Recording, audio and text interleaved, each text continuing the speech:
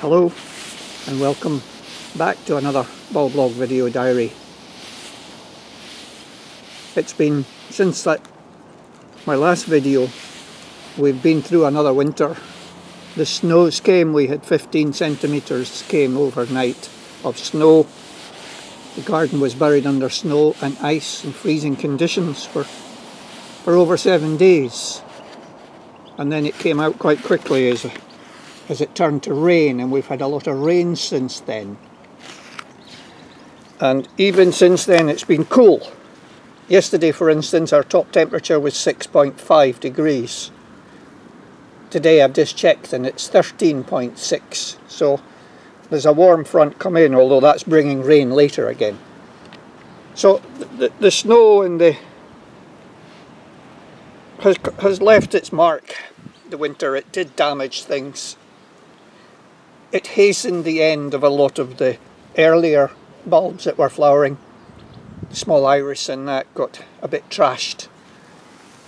And also it's left its mark on here's some just coming out, Erythronium dense canis, and you can see it's the snow and the cold sitting under frozen snow and ice for a week's not done them a great deal of good. But the thing about a garden is it will recover, and it won't be long before we've got lovely scenes as the next wave comes. So in a way what we lost is the longevity of some of the flowers and the lovely transition we more often get between that early phase of Snowdrops and Eranthis and then the Corydalis and other. But around the garden we've still got Snowdrops. Snowdrops have not stopped. The early ones have gone over, but there's still plenty appearing. And I don't know if you can see down here, here's a lovely clump of just a cultivar crocus seedling, because these things do seed around. We didn't plant that there, it just appeared and it's there. But what I want to come up and show is here, this lovely bronze haze. Typical of our garden is finding plants for ground cover. And this is Anemone ranunculoides. And when it first comes through, it's so bronze, and you can see, well, I don't know if you can see, I can see all the tiny buds there, so it will soon be a heap of golden yellow flowers. And there's erythroniums coming through, and there's trilliums. Here's one of the irises that got trashed in the snow. And you can see the build-up as the Eranthis come through. So it's still looking good, and this transition phase. Round here the Snowdrops gone over. More Corydalis, more of the wee anemones. Corydalis seed all over the place. Look at it's seeding out into the moss on the rocks. It's Corydalis seed, and it seeds out into the path. I obviously have to do a bit of weeding in the path. Oh, and there's these pesky town pigeons. This is my embarrassment or my disappointment in the garden. This area I've spoken before, under the feeders, where the town pigeons have come and just trashed it. They trample and just squash everything. And I've been thinking and trying all sorts, but I'm going to re-landscape this bit underneath there. I think quite interested in trying it with cobbles, but we have little plants here you can see at the edge surviving an Eranthis. Anyhow, let's walk around a bit while it's sunny. All over there's the erythroniums are starting to come through, and I am sure they will feature heavily in future diaries and walks. Round to the cobble bed. There are little flowers. There's various little narcissus and a lot of leaves. A lot of the leaves are of autumn flowering crocus, of course.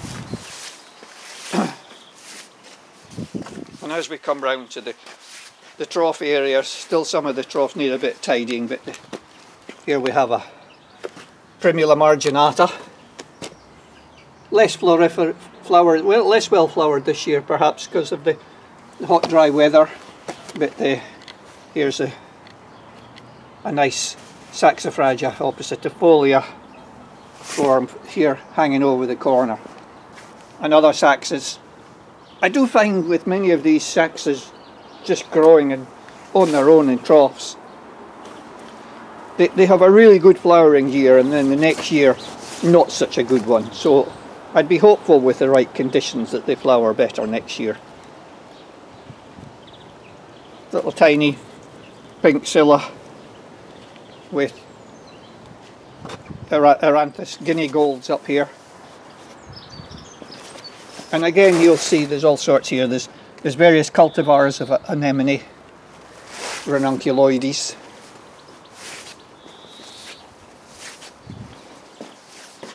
There's lots of little daffodils. This is a better flowering, they're just not out yet, but all these tiny little Asturiensis forms and cyclaminius, tiny little plants. Cyclaminius ranges in size, so here's a nice juxtaposition with two, well, the Narcissus minimus and cyclaminius together, but they're popping up all the way through. It's only a few years since I decided to plant bulbs up in this crevice bed. So as we come round to the, again very typically, a crocus self-seeded, that's a Hoflianus type, self-seeded into the path. There's a hepatica seeding down in the moss with ferns from this little bed up here, which again I've featured previously and will possibly come back to as it gets going in the colours, but everything you see that's covered in moss is broken concrete, and these are the Corydalis. This little hepatica here, the white one, it's been in flower for over a month, but there's hepaticas appearing all over here. And then up here we've got some of the Erythronium dense canis and Corydalis malkensis, the creamy white malkensis that gets everywhere in the... These are the Erythronium beds. There's a dark form of Corydalis solida. And really what works is not a clump of one, but the mixture. I mean, that's really quite dark and unnoticeable, but juxtaposed with the white ones, it does beautifully. Just if I mention the leaves of Erythroniums sometimes can be so beautiful. Some are quite plain, but some have got these wonderful markings.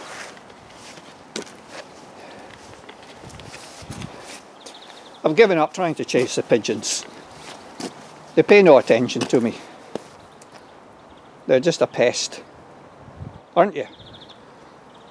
But I love my wee birds so much. We get so much, Maggie and I get so much pleasure from watching the wee birds, which we can see from the house.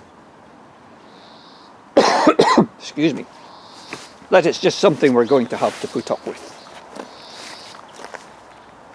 So we go around, always notice in the garden this moss getting torn up by the birds, partly for their nests and partly to look for grubs and invertebrates that hide underneath the moss, and that's why we're so keen to leave our garden in a fairly naturalish state, because it helps the wildlife. Here again you can see the self-seeding, so here's an allium seeding an Erythronium, there's a wee Snowdrop seeded with another Erythronium, and there's an Eranthis, masses of wee scillas. So we never know what's going to come up. There's certain plants we do know we have planted, but then the joy is all these volunteers that seed around.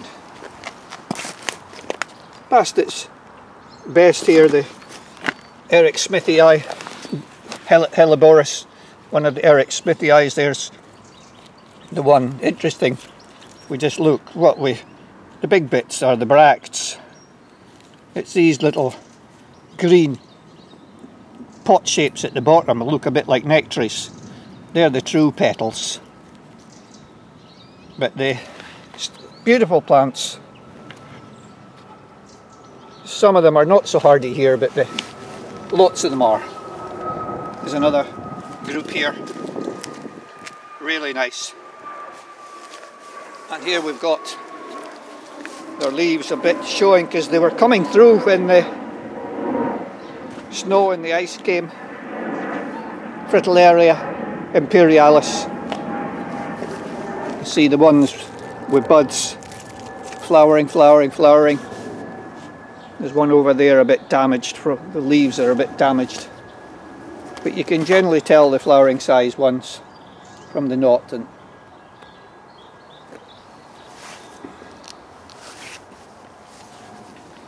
But just all around my feet.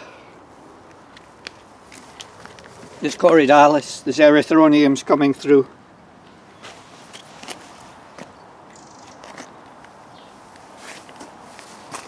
It's just repeated everywhere. Snowdrops still fairly freshly out. In the path here, more erythronium seedlings.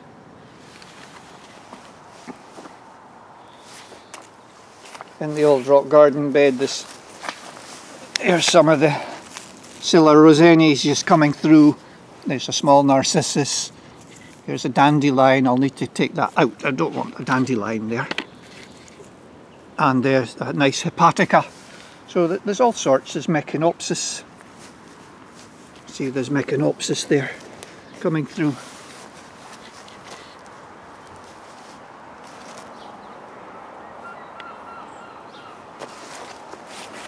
The colchicum leaves and then the dicentras coming that will form the carpet here, take over after the Corydalis. Corydalis come up and flower and seed very quickly and then go down and leave it there. Ooh, there's a leaf there. Now that's Erythronium japonicum. I know, I can tell the difference between some of their leaves. I see trillium seedlings in there. Here's a veratrum fimbriatum coming up.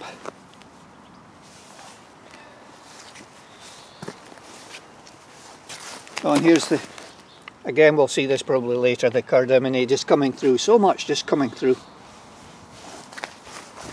We've got here a nice little yellow snowdrop here. Oh, and up here's, I see another snowdrop here. Looking, what's this? This is EA balls. The one with where the inners and the outers are much the same.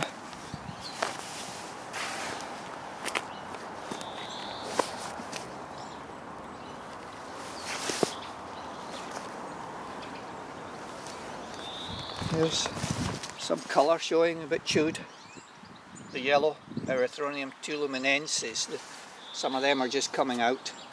And the leucodiums, they were out through all the snow. They were flattened, the flower stems, but they've popped up.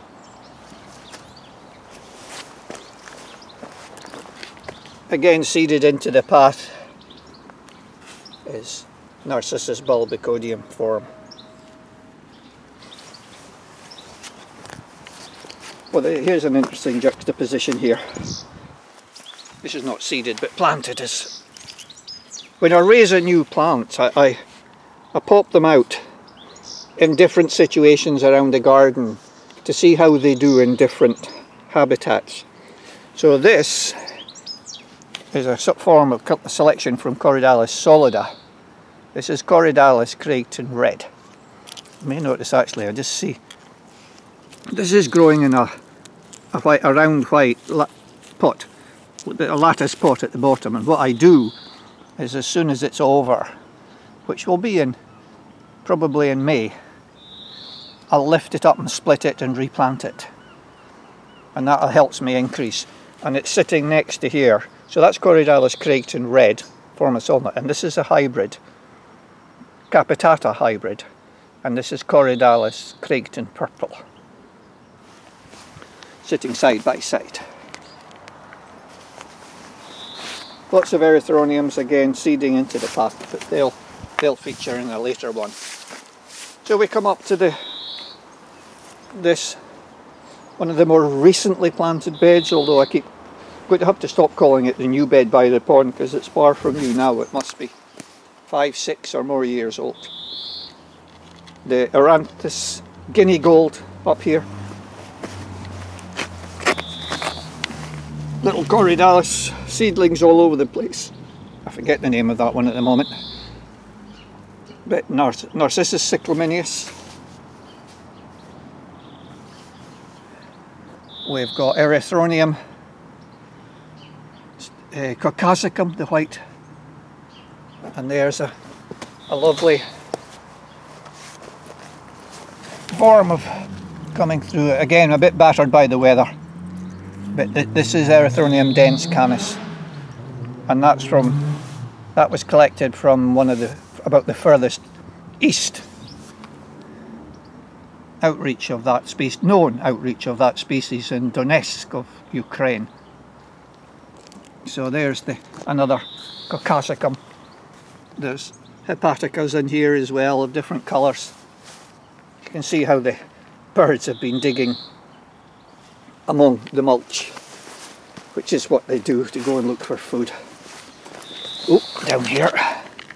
Oh, this is the fun of doing this, because you keep finding things. Anemonella. Now, the birds find them before I do, because that's been uncovered by the birds. And what actually took my eye was not the anemonella. I was diverted there. Is here next to it. This is a wee Trillium rivali popping through, and just more across this bed of the mixture of all the wee Narcissus cyclaminius and the Eranthis guinea golds. I particularly use guinea gold in this bed because I don't especially want it seeding around this bed. I want the other little things to seed. I want the hepaticas to seed, and the Corydalis and the Narcissus, and the Erythronium caucasicum and Sibiricum that's also in here, but although it comes through a bit later. I also see there is coming through, not going to flower this year, a young Trillium ovalatum maculatum, or is it maculosum, I forget, one of them, the patterned leaf. Anyway, let's move round from there. Oh, before I go round in the pond, always worth a look, is the growing in a pot of the little Ulmus Jacqueline-Hillia, is it? I forget its name now. The little elm anyway is the Corydalis malcensis that seeds around in the base of that pot. Really quite wonderful. This area is still waking up, but masses of trilliums and erythroniums to come there. And now we're arriving at the shadier end excuse me, of the garden, where the snowdrops are only recently out, so they avoided the snow and planted up in as near naturalistic a way as possible in a garden. I really don't want clumps. I keep splitting them, but inevitably they do clump up.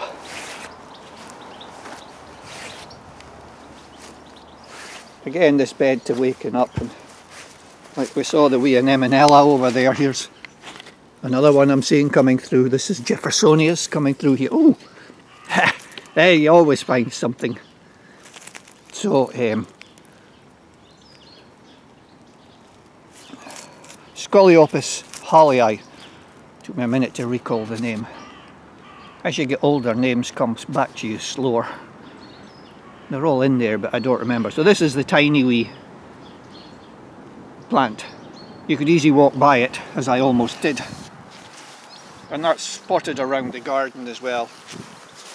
Here it's slightly bigger cousin.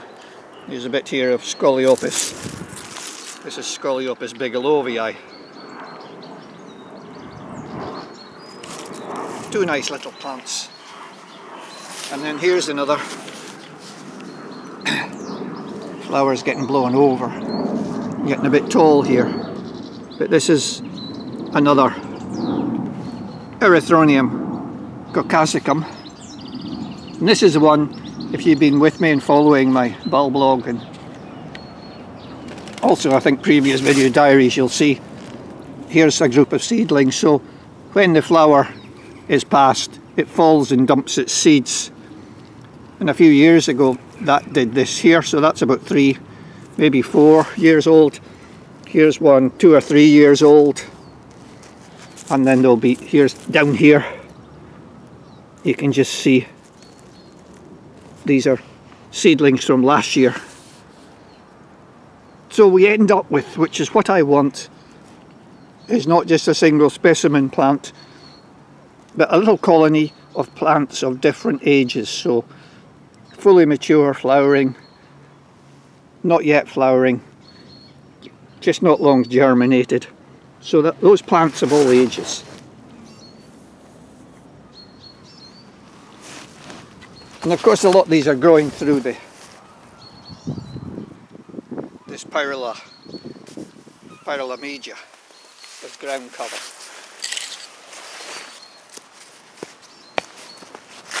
I'm just going to pop round here and then it'll be a wrap, as they say. I'll come back to this. I'll do a feature on this. But this is the wall with the Trillium rivale, more Narcissus cyclaminius.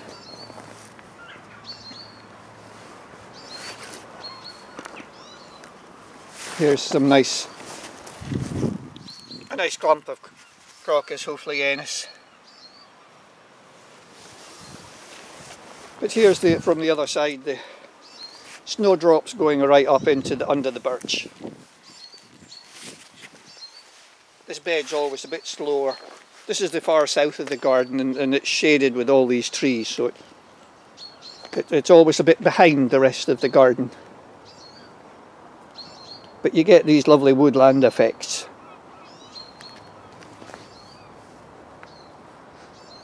So it's like a managed wilderness rather than a real garden. People like gardens to be tidy and ordered. Oh, I see all sorts of nice things coming right out in there. But I'm not going to go there just now. Down here we've got more Eranthis. They come a bit later here. You can tell by the leaves of those there that these are the cross tubergineas again, probably guinea gold again.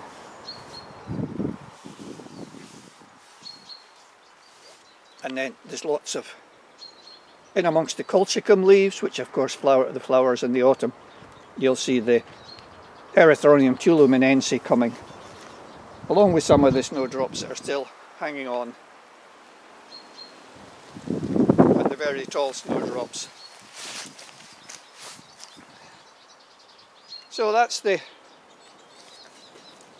little tour for just now. I'll finish there before my battery runs down. Speaking about the camera battery, not mine. I can go on a wee bit longer, but this old camera, the battery doesn't hold on forever. So if you've been with me for listening for us duration, thanks for staying with me. I'll be back again. There'll be so much coming through in the next few weeks, but I'll be back in a month, if not before, when I think we'll be into Erythronium time, among others. So thanks for now. Take care. Happy gardening. Bye.